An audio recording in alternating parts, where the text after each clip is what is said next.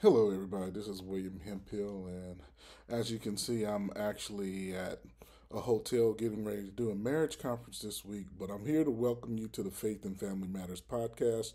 Want to share a devotional thought for the week. Devotional thought from the week comes from James chapter 1, verses 2 through 4.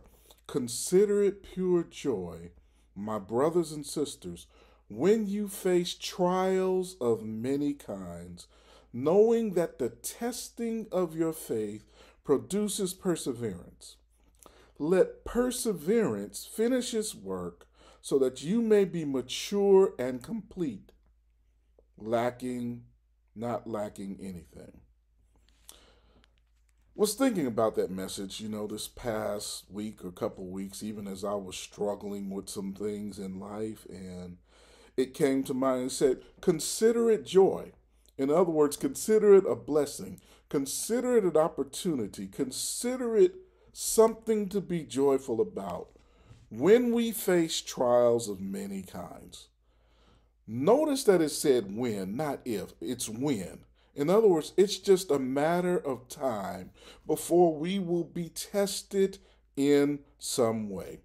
We might be tested on our jobs. We might be tested in our businesses. We might be tested in parenting. We might be tested in marriage. We might be tested in our health. But there's going to come some trials or testing because that is a part of life. So James tells us, consider it pure joy when we face trials of many kinds.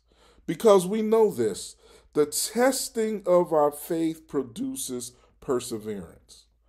In other words, when those trials come, it is an opportunity to grow in perseverance, in patience, in long suffering, in the ability to endure situations. And one good thing when I think about when tests come and we develop that ability to produce or gain perseverance, when another struggle comes, we will already have had the strength or the perseverance there. It's almost like going to the gym and working out and building strength. Knowing that the testing of our faith, trials do test our faith. Trials test our faith because they make us wonder, is this really what God said to us?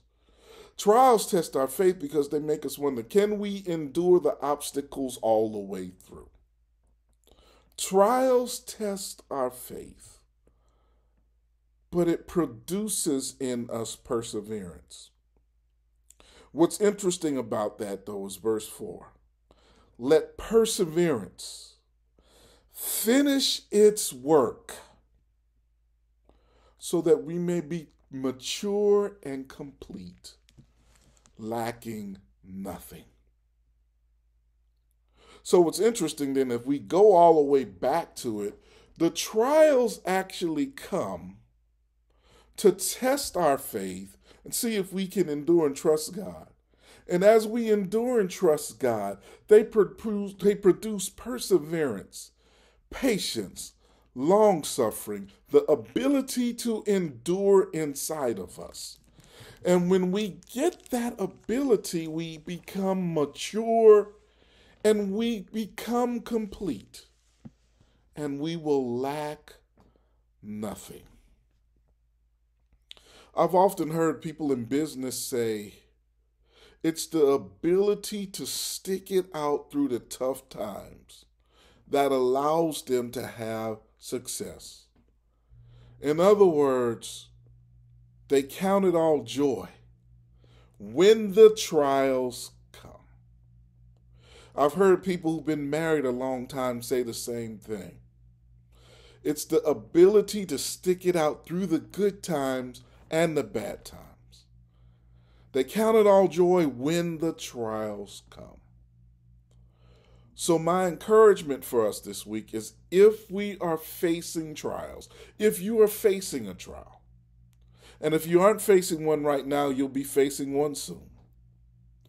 Consider it all joy and know that the trial itself has a purpose, because it's a way of God working inside of us, testing and growing our faith and producing perseverance in us and allowing us to be mature and complete.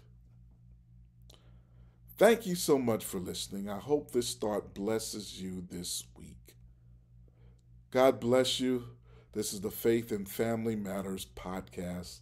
Take care and continue onward when trials come, because God is indeed with you. God bless.